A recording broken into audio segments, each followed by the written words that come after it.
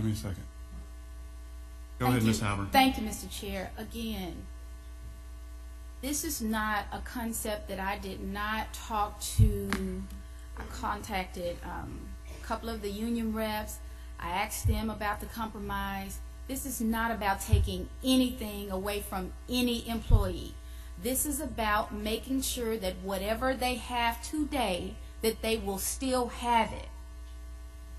And yes, I do have firefighters and police officers in my family.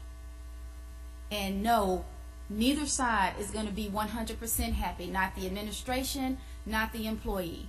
This is not an easy decision, but a decision has to be made. And as long as we keep those employees whole, whatever their investment is, let's make sure that they have their investment and it is not taken from them. Thank you, Mr. Chair. Thank you, Ms. Halbert. Mr. Lowry, you have 2.5 minutes left.